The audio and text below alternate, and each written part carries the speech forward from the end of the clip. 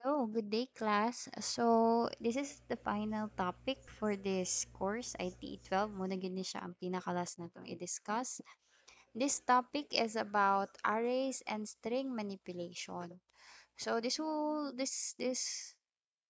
is what we're gonna be talking for this entire lecture video. Okay, so pinakauna, what is array? So, magsugod sa ta sa array, adiserta mo proceed sa string because string, you need to have an idea of what array is. So, before ka mo, para makasabot ka sa string. Okay. So, array is a group of memory locations related by the fact that they all have the same name and the same type. So, basically, mura ni siya og isa ka variable nga daghang value. Okay, so like for example, no, you are asked to store the average of all the students, kag 50 ka students, no, sa isa ka klase. And then imong i-record ang ilahang grades, no, ana for example quiz, no, score nila sa quiz. So if your class has 50 students katong nga klase, tapos nag-quiz sila, so sa ato pa na 50 ka result sa quiz. Now, if you put that on an individual array for individual variable, for example, mayngong ka og for example, gipa-compute ka sa average atong 25 50 ka student, no, ilahang score. So, para makastore ang kada student sa ilahang grade sa imuhang code, ang most probable na solution siguro without knowing array is to declare a variable for each of the students. So, may kag int grade ni student 1, no? Tapos grade ni student 2, grade ni student 3, and so on and so forth hangtod moabot ka sa grade ni student 50. Now, the problem with this is, imagine na, ug magsulat mo og code, ani, magsulat mo og kaning sa, inyo gini siyang i-code. Imagine na, og kano sa pamamahuman, no? Dugay kayo mamahuman og type sa mga variable ni grade 1, grade 2, grade 3, padong grade 50. And since all of this variable has the same data type, puros man ni integer, 'di ba? And then puros they belong on the same group or the same meaning. All of these variables are grades, 'di ba? Wala may nasagol ani nga age, wala may nasagol na result sa laing quiz, 'di ba? Kato man ni nga quiz. So these variables are kind of like they are similar to each other. So para masolusyonan na instead na magsulat mo og daghan kayong variable, no, nga pare-pareha ra man unta sila og sulod, pare-pareha ra sila og definition, ato na lang iisa, no, sa isa ka variable katutanan grades. Now, that one variable could contain 50 values. So, mo na to siya karon matawag na to siyang kaning kato nga isa ka variable that contains 50 values as array. So, um, it is like, nag-ingon siya diri sa definition, a memory location because it is more of a memory location nga daghan that is owned by one variable name. Okay. So, para ma-access, no? Para ma-access to nga mga values, kay since isa ra man siya, di ba? Isa ra man ka variable, for example, kani si C. C is your variable. C is an array, for example. Tapos, C has 11 values. Okay. Ang mahitabuan is that pila gini kabok 12 ay 12 values. So 12 values. So since ang ato ang C has a lot of values man, no, kaya for example gihimo man nato siya array para ma-access nato ang katong mga individual values na siya ginatawag nato nga naay position ang kada element. Okay. Katong position, ah katong posisyon ang nag-dictate no kung unsay nasa sulod ana nga unsay value ana nga posisyon. Okay. And this here, this is what we call index. Mo na siya ang posisyon sa katong inyuhang value since again daghan man siya sulod kinahanglan ta og knowledge kung aha nato gibutang kay isa ra man iyahang variable name. So in this case dapat mangita tag laing ilhanan para makuha nato tong mga individual na value, di ba? Like um isa ra mo tanan, di ba? BSCS first year. CS1 mo tanan, di ba? So this is example mo ning inyuhang variable name tapos naa mo diri atanan sa sulod sa BSCS 1. Now para makita nako inyuhang individual names, individual information, dapat na ay something nga akong ilhanan para dito na lang ko moadto kung i-access ta mo or kinahanglan nako mo inyong information. So in other words, namoy laing ilhaanan diri sa kada posisyon ninyo. Sa for example kani inyong sudlanan no, na diri tanan ninyong names. So para makabalo ko kung aha mo diri para ma-access ta mo kumbaga dapat na ako'y ilhanan kanang unique nga ilhanan sa inyong murag ID kumbaga. So in other words, in this example, pwede ID number ang ako ang murag ilhanan sa inyo. So the same ra pud ni siya sa array. So since isa ra man ka variable name ang ato ang ibutang as array, natay ginatawag nga index wherein maka-access ta atong individual na nga value ato nga variable. So for example, in this here, nasa sa index 0 si value 45, negative 45. Nasa sa index C6, nasa sa 6 ang value nga 0. Nasa sa index 10 ang value nga 6,453. So, in this case, kung for example, moingon ko nga I need the fifth element sa ako ang variable C. So, ihapon ako 1, 2, 3, 4, 5. So, C, 1,543. Okay, you should also take note and always remember na ang index ni C always starts at 0. 0 gina siya magsugod. So, kung maingon ko ika-fifth na element, since 0 man nag-start, di sa position number 4 siya or sa index number 4 siya. Okay, kung mayroon kong the third element, so nasa sa index number 2. Diba? Kay 0 ay 1, position 1, position 2, position 3. So nasa sa 2. Pero ang numbering niya starts at 0. Okay, nga na si array sa C. So, again, mabalik ko for example, moingon ko sa, for example, kaning BSES na ako moingon ko sa inyuha or masubuon ko sa ako ang head nga uy I need the fifth student no sa BSCS. So muna siya fifth, ihap na ko 1 2 3 4 5 kanina nga student makuha na din ako siya muna siya ang array pero they are all named under the same variable name pero different ilahang index no para different ilang index sa ilang kalainan pero the same sila tanan og variable name. So basically this is a variable that has a lot of value.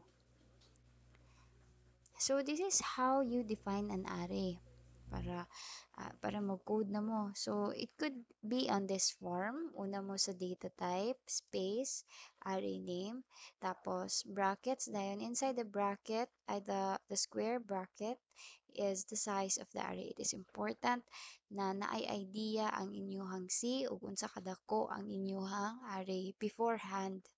Dili pwede nga wala mo kabalo sa size sa inyong array before ninyo siya gamiton. So dapat nagid mo rough estimate ug pila ang value sa sulod sa isa ka array.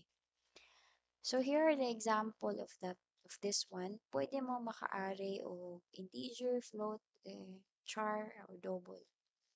So, this is an example. Nag-declare ta og integer array that has 70 element. And then we declare here another example, another array, which is a float array named R2 that has 10 elements. So, basically, ang nahitabuani is that, once this is declared, magbuhat na dayon ng ato ang compiler o around ingani nga space wherein na ay 70 ka compartment para masudlan niya na. Okay? So, ingana siya. Another way in defining your array is to specify the data type, the array name, tapos the array size, and then if your array is constant, meaning nanay value daan, no? Pwede ninyo siya butangan daan og value before you use it. So for example, here, so this array is of integer, type integer. Array name is R that has 5 elements.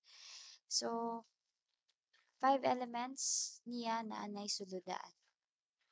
No, iyan ang gibutangan diri. So at element 1 is 1, element 2 is 2, 3, 4, and 5. Note that the index of this starts at 0. Okay, so this is your element at index 0, index 1, 2, 3, 4. So basically, ingani ang inyuhang pattern. This is your size and your index, no, pinaka-last nga index value is size minus 1. Ano ina siya? So for example, you have here 10. Ang pinaka-last na index value will be 9 kaya nagsugod man ta sa 0. Diba? Kaya po na to 0, 1, 2, 3, 4, 5, 6, 7, 8, 9. So this is 10 ka-element. 1, 2, 3, 4, 5, 6, 7, 8, 9, 10 ka. Yan na siya. So pinaka-last na index value will be size minus 1. And your size is as is. Size is 10. So in this example, nanay sulodaan na tong array. So basically, ato na siyang gisudlandaan. Meaning, as is na ni siya.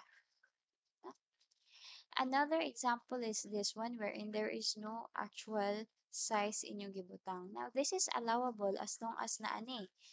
Okay? Naani siya. Again, katong giingon ka ganina, you cannot use an array without specifying its size first. In this case, na-specify naman ang size sa kaning predefined na value nga gibutang. So, ang i-assume ani ni compiler since naman ni 4 ka element, 4 ang size ani.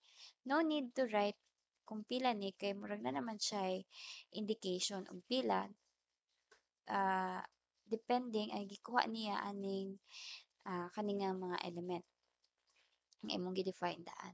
So nakita niya nga uy wala lagi ni siya wala lagi niya specify ang size diri. But nagbutang siya diri og value daan which is of the size 4. So iyan ang i-assume nga kani si array A has size 4.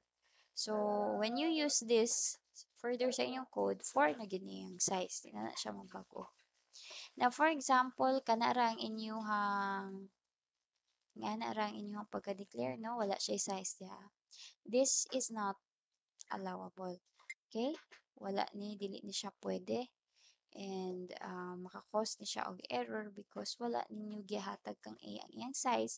At the same time, wala po siya kabalo og pila kay wala man mo naghatag sa iyang value daan. So, sa ato pa, maragwa siya ilhanan. So, wala gid siya basihan sa iyang value. In this case, igin ni siya ma-initialize. Okay? So, ingana siya pag-define og array. Next is unsaon pagbutang og value sulod sa array.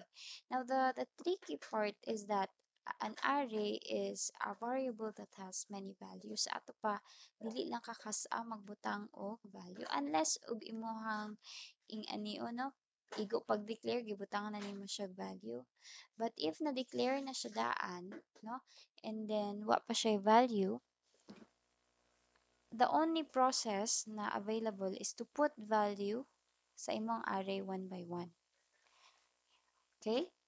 Dili pwede nga for example, error ni siya actually kung inyuhang pagka-declare sa inyong array is just like ingani, tapos inyo nga dayong giingana diri sa ubos nga 1, 2, and 3, dili na siya pwede.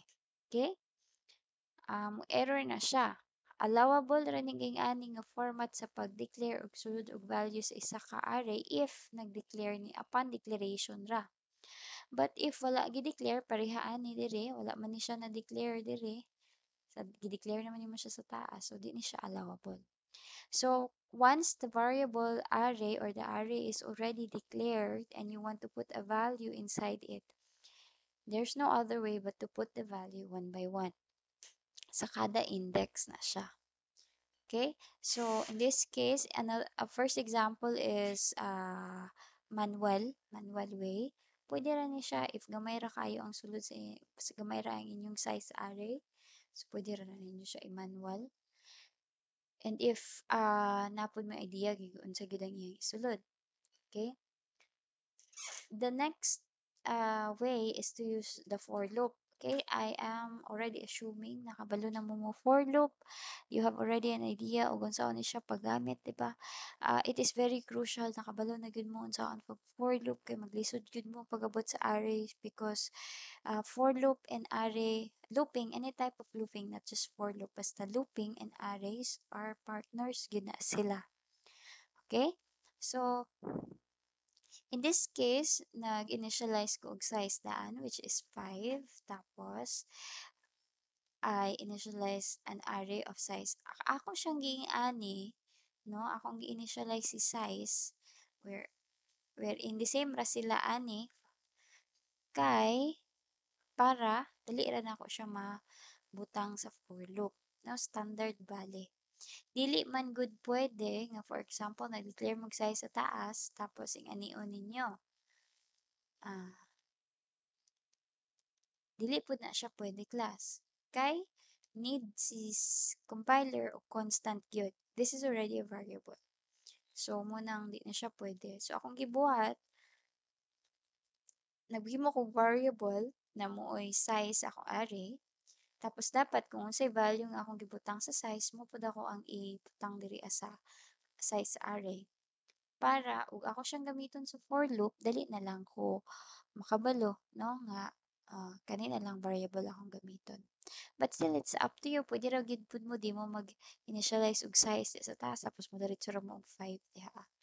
But the advantage of this method is that kung kapilahon ninyo gamiton si array sa inyong code, at least di na mo mag-remember pila ganitong size ni array, di ba? So at least mayo na mo basta na sa variable na size mo na to ang size ni array. Ana siya. Okay, so let's move on. So mula ni siya ron, nag-declare na ta array that has 5 elements. Tapos atong sudlan ang kada index, no? Sa ato ang array. Now to do that, magamit ta og for loop, bali atong scan, no? For example, pag declare ani, kato kung gingon kaganina, nagbuhat na dayon si C og murag set of memories, no? Nga dito niya ibutang ang mga value ni array. So, natay 5, 1, 2, 3, 4, 5. So, this is index 0, index 1, index 2, index 3, and index 4. These are 5 ka-element. Okay? So, ang gibuhat ani sa atong for loop is nag-start ta sa 0 since 0 man na nga to ang unang nga index, di ba? And that we should not, we should approach and that I should be less than size. Because no matter what happens, di man gyud ta mo abot sa 5, di ba? 4 man tataman. Kay mo man ang last nga value sa ato ang array. So, pwede ra sad mo maingon diri I less than equal size minus 1, which is still 4. Okay, again, the last element of our array is size minus 1. So, pwede rin na siya. Okay, once I is equals to 5, no? Di naman ni siya true. So, di na ta mosulod sa for loop. In other words, okay ra kay wala man pud tay index nga 5, 4 ra man tataman. So, in this case, Ato siyang gi-set og condition ano sa ara siya mopadayon, and then we increment our I, this one. So we then prompt the user to input an element for the array, for an array, no? So for the array of element of the index, pinakaunang I is 0. So ang mo print ani pinakauna is input element chu chu chu chu for R0. So diri So pag scanf, tanaw na tong scanf, gibutang niya kang R0 since ang atong value sa I is 0 man. Pwede rin ni siya actually variable ang ibutang when you input a value or display a value in an array. So pwede variable lang inyong i-place holder sa index. But when it comes to declaration, dili siya pwede, okay? Dapat constant yun.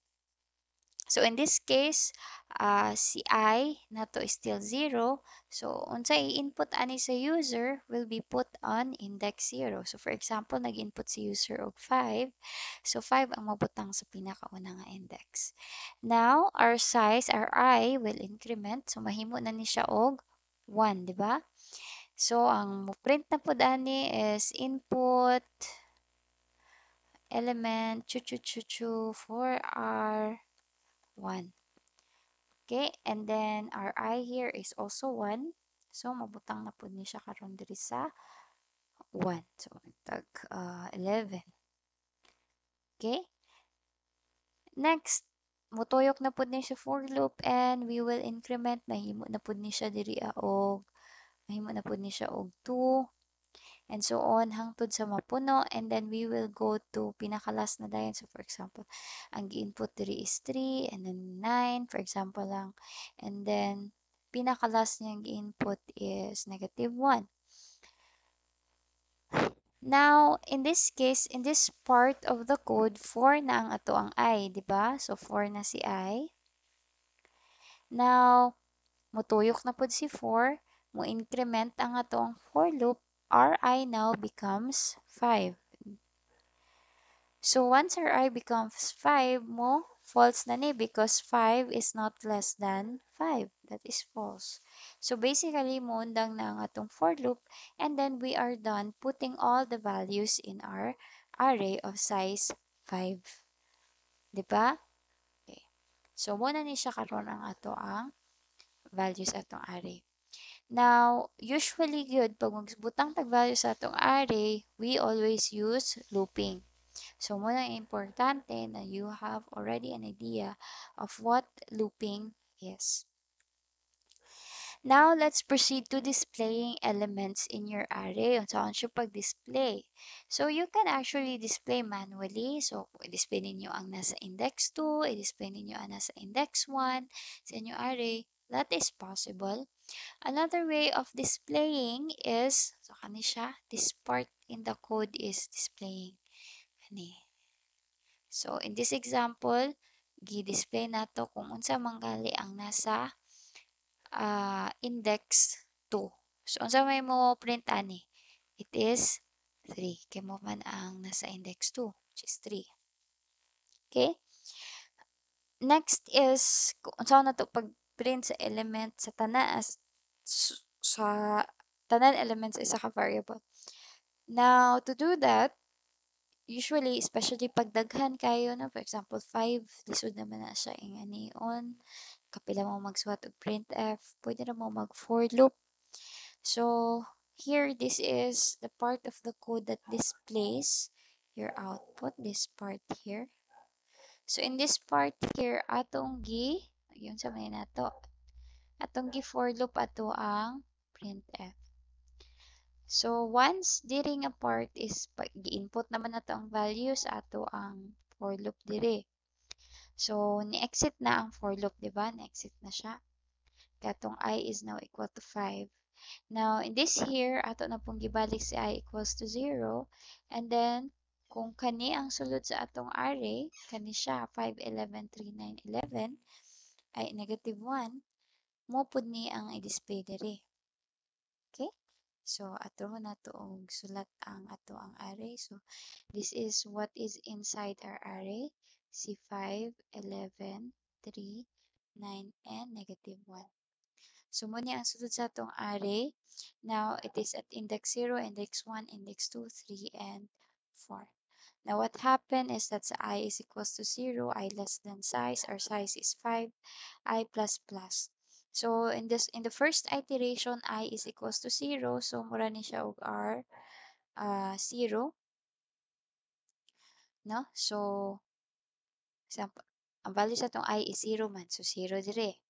Tapos ang next niya nga placeholder is R 0 ni siya, diba? So unsa may nasa tong R-ring 0, it is 5. So ang una mo print is 5. Now this will increment, our I will increment, our I now will becomes 1. So may mananig R 1 dira and then kani R 1 na po na. So what is in our array 1? It is 11.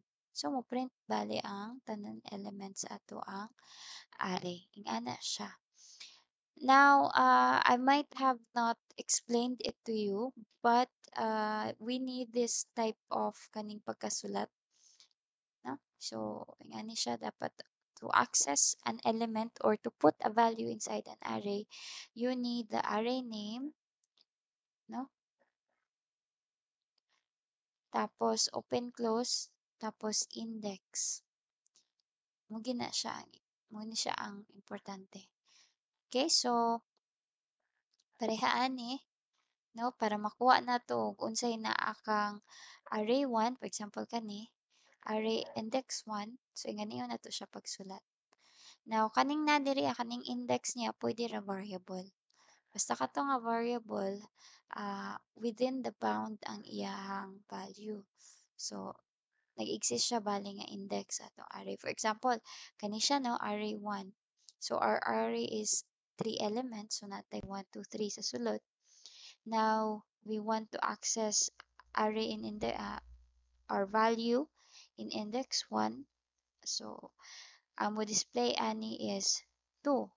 In this example, we want to display or access our the value at index 2. So ang mo display ani is 3. Diba?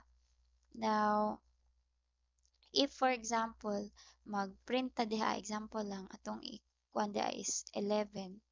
Di na siya kay 3 ra man tama na nga to ang size, di ba? So ang atong index taman ra og taman rag size minus 1 which is 2. So di ra gid tama na nga to ang index. So if we access an index that is not there, mo-error ni siya. So again, pwede ra variable ang ibutang diri as long as uh, nag-exist na siya nga index nga value. Ang katong value atong nga variable nag-exist as index ana nga variable name sa array. Okay? Okay, so ani paggamit si array, okay? So dapat na amoy array name, open close kaning square bracket tapos inside is the index number. Okay, so pagsulod sa value o pag-display sa value dapat na agin ani siya pag sulat. Okay, so for example kani pagsulod nato sa value ani sa scanf indicate ginato unsa nga index. So in a way kanila nagamit ng tag variable. But in this case atong gi-sure na ang variable no nag-exist ang value ani nga variable nag-exist sa ato ang index dire. So nag-exist man si 0, si 1, si 2, si 3 and si 4. So ni siya, di ba? Okay, so for example, parehara pud ani. Ato lang i-print. So kani siya. Ba? Change mo ang value ni I. Increment man siya. So mo ni siyang I atong gigamit. Taman sa pinakalas nga index na value. So ingana siya pag-display o pag input og values ato ang array. Pwede rang i-try ninyo on your own para makasabot gid mo unsay hingdagan niya. Okay, so what happens in the memory if declare mo og array? Unsay mahitabo inside sa memory?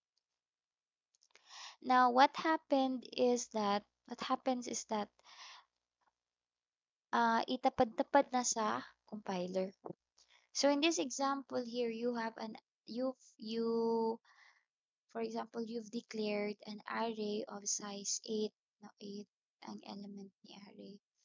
What happened is that ang buhaton ni C or sa inyong operating system, iyan ang i-declare or mag-allot siya og space sa inyong memory that is tapad-tapad. Tapad-tapad ang iyahang memory location.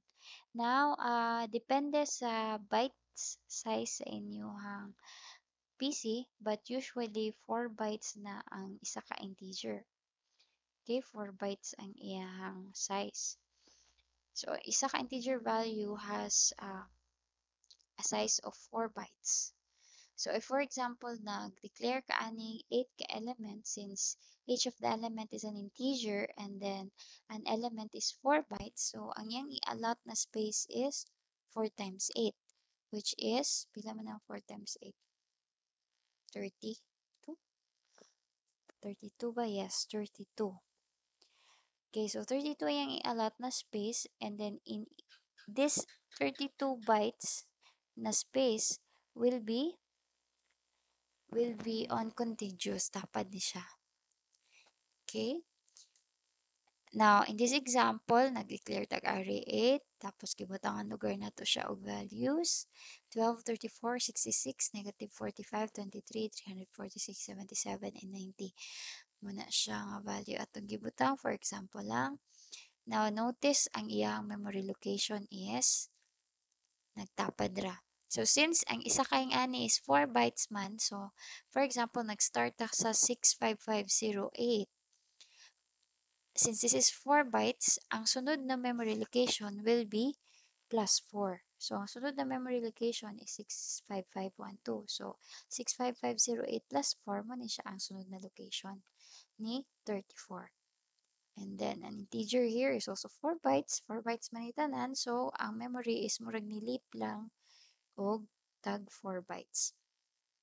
Nakuha ba? So, yung ana siya. Now, what happened is, for example, kung kani, wala na to gi-initialize daan, ay wala tay value kang array daan, kana siya. Magbutang na siya gibberish na value. Mayroon kay gibberish, murag garbage, wala siya pulos nga mga values. So, murag kanang gibutang lang ni si para lang na masulod diha nga value. But basically, wala na siya meaning value.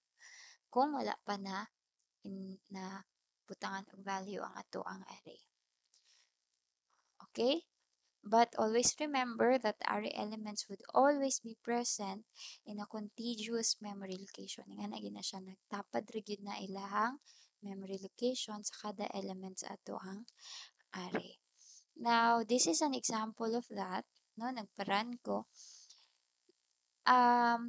We have an array of size 5 that has elements that is all 1. One tanan niyang element. Now, what happened is, akong gusto buhaton diri is ipakita na ko ang size ay ang memory location sa kada element sa ako ang array. To do that, nagamit ko %u. This is 2% an unsigned value. Unsigned value of since it is a memory location man, na ay posibilidad na negative siya, di ba? Or ana lahi ang iyahang presentation. So muna ang ato siyang akong gi-unsign diri ang iyahang placeholder, tapos nagbutang kog ampersand. Now, if we recall sa ato ang pinakauna nga lecture topic diri sa ato pinakauna nga C code, when I discuss the inputting of a variable, ampersand will tell the memory location of a variable para dito ibutang no kung sa scanf. Pero basically parihara pod if mag-printf ka, ang mahitabuan is just it tells no the compiler the memory location of this variable. Basta na ampersand. Tapos ako lang siyang di-unsigned para masabtan siya sa atoa. Because memory locations are hex. Pag-abot diri sa hexadecimal siya, dili siya integer or decimal. So, di siya dali masabtan. So, muna ako siyang gi-percent u. Now, the output of that is this one here. So, as you can see, tag 4 bytes, no? Sa element 1, kaning element na siya sa 64222016. And then the next is na siya sa 20, then 24, 28, and 32. So, basically, tag 4 bytes ang kada integer sa ako ang PC. So, muna siya karon ang memory location sa akong kada element. Okay? Okay.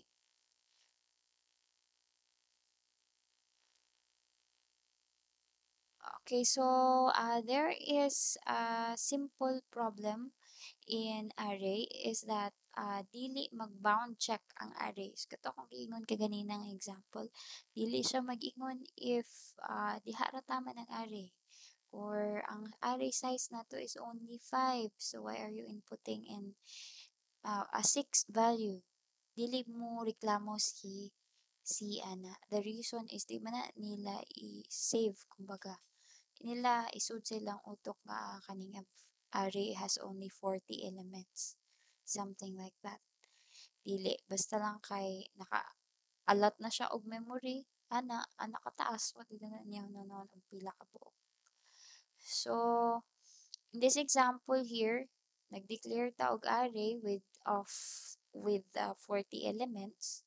Tapos, ang nahitabo is that gibutangan nato ang kada index sa ato ang array, no, gibutangan nato siya in this for loop, but notice na taman ta 100. So sa ato pa ni sobra siya sa size sa ato ang array kay ni abot naman siya 100 rin niya 40 raman taman ang atong array. So sa ato pa mo mupaday ni siya og input, no, sa wala pa siya 40. Kay undang ning for loop pag mo 100 man ang ato ang I or pag mo 101. So mahitabuan ni sobra dili na mo reklamo si Sia na. Actually mudagan ni siya but there's gonna be a problem with your code, a logical problem nga um, na mga ambiguity ang mahitabo. What happened here is that, for example, you have kani siya nga variable and then na siya 40 ka element na chu chu chu. Tapos mo si index 1, index 2, index 3, index 4, taman 39, pinakalas na index 39. What happened is susudlan niya value sa kada for loop, di ba? Now, ang mahitabuan ni pag lapas na siya, mabot na siya og index 40, unsa man ganitong sulod diri nga memory, yan atong pang-ilisdan katong tapad. Kay mag-assume man siya nga tapad ra. So, do tama na ta sa 39 ang atong memory allocation, ang si for loop kay tama man siya 100. So mapadayon ra siya og edit diri do dili na ni siya part sa ato ang array diri na side kay tama naman ta 39. So again problema ang inyong code. Usahay si C na ubang compiler nga mo error siya pero nagiuban nga pasagdan ra mo and then you will have a problem afterwards. So muna siyang it is very important na naagid mo information sa inyong size sa inyong array. Muna tong kaganina sa ako ang code nagbutang gyud ko og size, no? Para kabalo ko, no? Nga nay murag mo track sa size sa ako ang array. Okay? So that is all for arrays. Now we are already running 40 minutes. Now if you want to learn more about array, I encourage you to read the book or to watch other tutorial. And I hope you learned something. If you have any questions, please contact me, DM me, walay problema sa ako. I'm always available except usahay ka ng gabi or weekend. Usay dugay ko maka-reply ana. Okay? In the next lecture video, maghatag ko example. It is up to you if you want to see and look kung unsay solution ani nga example. But yes, so that will be all, and thank you.